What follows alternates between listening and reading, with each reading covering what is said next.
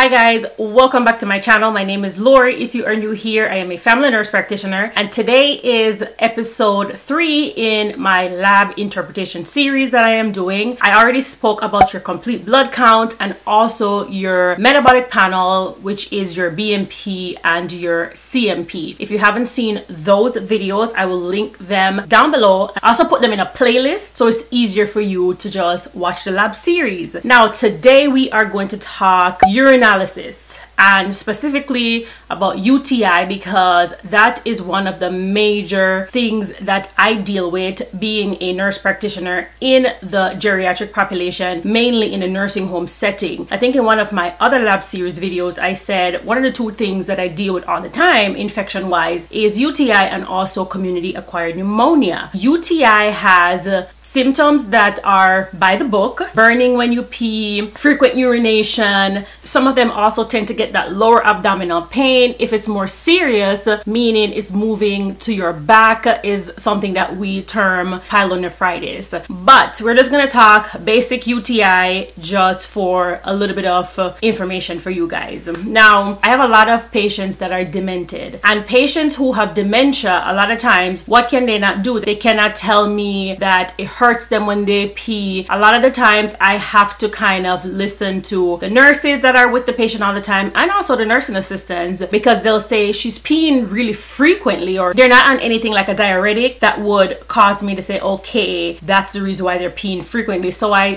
take that into consideration, as well as falling. A lot of times when your elderly patients are falling all the time, you want to check their urinalysis, because sometimes they have a UTI and that is a sign of infection. Now let's get into the urinalysis itself. So when you order your urinalysis on your patient, this is typically what you will see. This is what it will look like. You will get the color, the clarity. You will get glucose, so it'll tell you if there's glucose present, if there's bilirubin present, or ketones present. When you see ketones or glucose, you might want to think diabetes. Ketones, likely if your patient is diabetic and they're going into diabetic ketone acidosis, or any acute illness, if they're throwing up or they have nausea and vomiting. I was tending to see this when I was an ICU nurse. The specific gravity on your urinalysis will tell you if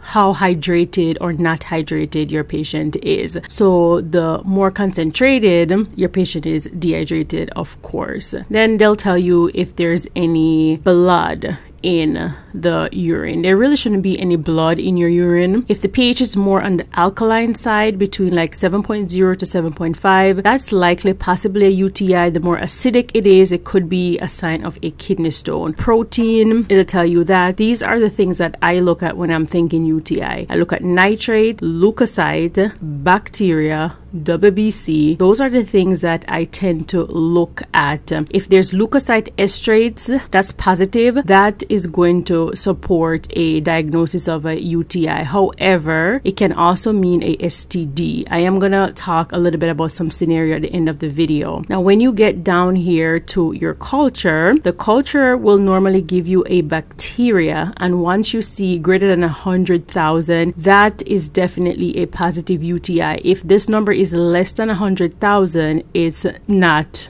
a UTI. So when would I normally order a urinalysis? Like I said, if the patient complain about the regular symptoms of a UTI, if they're falling a lot sometimes, blood in the urine, check urinalysis on them, because blood really should not be in your urine. Also, the color. When you look at the patient's urine and the color is not nice and clear and it's just very cloudy with a lot of sediments or something in it, you do want to also check their urine. Smell is subjective.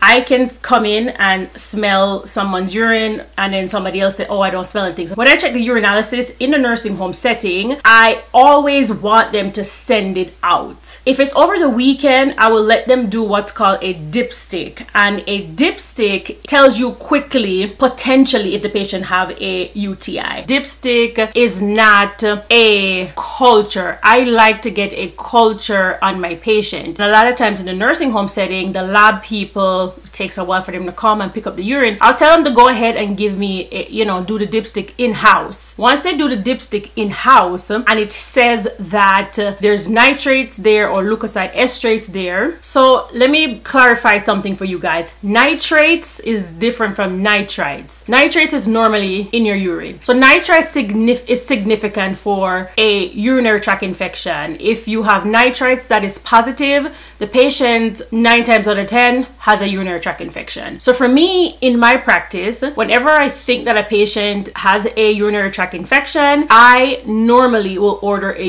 UACNS. So a urine analysis plus the culture and the sensitivity. The culture and the sensitivity is going to tell me what bacteria is causing the urinary tract infection, as well as what antibiotic is necessary to treat that bug, because we don't want a patient to have a urinary tract infection and we're using the wrong antibiotic to treat the patient. So when you get your culture back, the urine culture normally at the bottom will tell you, you know what, this antibiotic is resistant or this one is not resistant to this bug. Let's talk a little bit about treatment. The gold standard of treating a urinary tract infection is your Bactrim and fosfomycin. Now, if the patient has uncomplicated urinary tract infection, you normally use a course of 3 to 5 days. If it's complicated, you want to treat them for a longer period, a 7 to 10 day course. In my practice,